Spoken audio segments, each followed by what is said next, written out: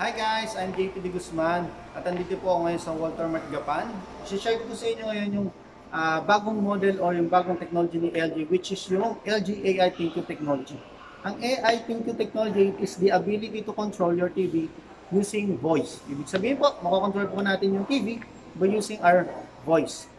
Ngayon po, i-demo ko sa inyo kung paano natin pagaganahin yung TV ni LG using voice o yung AI ThiNQ technology na tinatawag. Right? Ito po yung tinatawag na magic remote.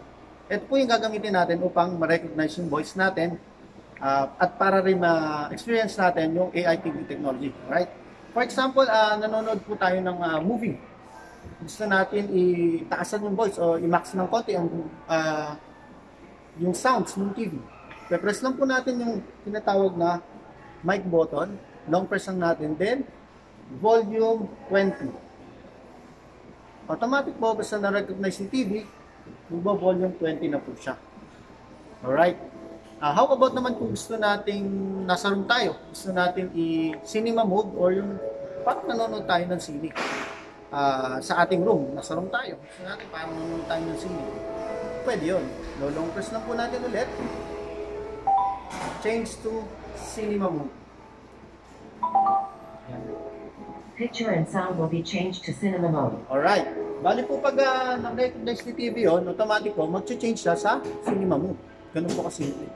How about naman po kung gusto natin yung vivid o yung powerful picture na tinatawag, yung powerful color, yung bright yung color. Pwede rin po yun. Same thing, press lang ulit natin, set the screen vivid. Picture mode will be changed to vivid mode. Diba? Basta na-recognize ulit ni TV, automatic mo babalik siya sa vivid o yung powerful color na tinatawag natin. How about naman kung gusto natin, paggising natin, naka-under na yung TV. Naka-on na yung TV. Pwede rin po yun. Isa-set lang natin siya. Ganito lang po. Long press na ulit natin. Turn on TV at 8 a.m. The TV will be turned on at 8 a.m. Alright. Automatic po, basta nagising tayo at nag-reach na yung 8 a.m., automatic po yun, mag-on yung TV. Ganun po kasimple. At ganun kaganda yung technology natin. Paano naman kung gusto nating mag-travel? Gusto natin pumunta sa isang lugar. Hindi natin alam yung time, yung timing difference ng time natin, paano tayo mag-a-adjust. Pwede rin natin siya search dito o yung i-voice command. For example, try natin. Pupunta tayo ng Dubai. What time is it now in Dubai?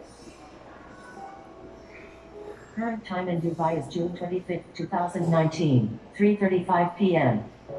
Alright, nakikita po natin, ito po yung time in Dubai. Ito po yung current location natin or yung Philippines. Then yung time difference niya. First difference, ibig sabihin, malalaman natin kung paano tayo mag-a-adjust sa time natin at sa time nung pupuntahan natin. Right? Bali, ito po muna yung video natin ngayon. At kung napanood nyo po, paki-like and share na lang po. Yun lang po, maraming salamat. God bless.